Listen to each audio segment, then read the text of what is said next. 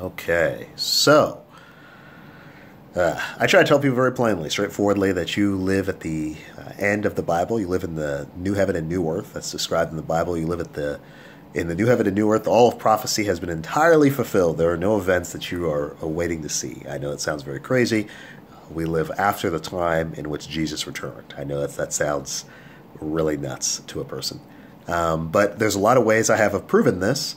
But here is something I was thinking. The end of the world doctrine comes from Christianity. Okay? This doctrine is put forward by Christianity. Has Christianity proven themselves to be trustworthy individuals when it comes to the Bible? And I'm really speaking to the Israelite messianic individual, the person who believes in the Messiah, believes in Torah, because that's really more of my background. But I mean, do Christian people, as you generally see them, do these strike you as individuals who are extremely knowledgeable about the Bible in general? And I would say the answer is usually no. It's very funny. The Bible, if a person wants to learn about the God of the Bible, if you will, learn about Christianity, they're probably going to be told to read the Bible. The Bible is 1,200 pages. It is an enormous task to read these 1,200 pages. If a person does this, they're going to find a few very strange things. One of the things they're going to find is that Christians are not represented in the Bible until roughly page 1,000 of 1,200 pages. In fact, the word Christian, I think, is used 3 times in the entirety of the Bible. Given that, it seems fair to me to say that the Bible is not about Christians. That's like a tough one. That's hard to say. If you look at Christian practices, you'll see that they go to church on Sunday. You'll see that they have a major holiday in spring called Easter. There's a major holiday in the winter called Christmas coming up right now. If a person then turns to the Bible to find those things, you won't be able to find them. You'll find that everyone goes to church, if you will, on Saturday, 7th day of the week. You'll find that there is no Christmas and there's no Easter, nor command or instructions on how those days are to be kept, being they do not exist in the Bible. So you have the major tenets of the religion. They don't exist in the text that they say is theirs. This same group of people are the people that are telling you that you live in the end of days. And I say to folks, go read the text for yourself. Go look at some of these examples. Have you seen what some of these things say? Matthew 16, I think 27 and 28 says something along the lines of, the Son of Man will return in the glory of his kingdom with the glory of his Father with his messengers, and will reward each man according to his works. Truly I tell you, some of you standing here will not taste death until they see the Son of God coming in his kingdom. And somehow that event hasn't happened.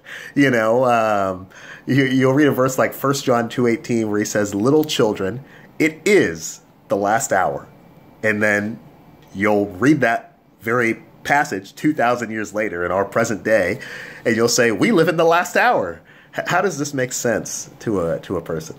I mean, it got me too, man. For years and years and years, I was really about the end of days, last days belief structure, and I got to tell you, it's substantially flawed. Even as Messianics were substantially flawed. There's this belief based off of a few verses that God doesn't change.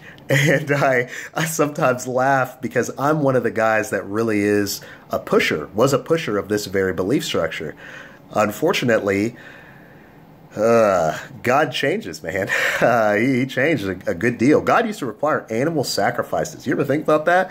That the entire religious structure of the entire Bible, from Genesis to Revelation, is animal sacrifices. That's a unifying characteristic represented in nearly every book of the Bible.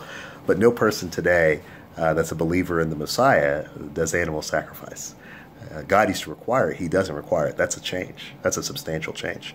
And speaking on the very same thing, Jesus said, until heaven and earth pass, not one jot nor one tittle of the law will pass until all has been fulfilled. And we usually look at that passage and we say, has all been fulfilled? Or isn't that the same sky or the same ground that Jesus walked down? So Jesus has not returned. All has not been fulfilled.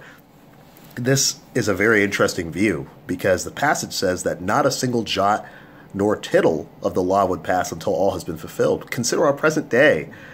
all the jots and tittles regarding animal sacrifice, the sacrificial order, the Levitical priesthood, the temple, all of this stuff is gone, man. They've passed away. They haven't existed for 2,000 years. If that doesn't mean passing away, I don't know what does.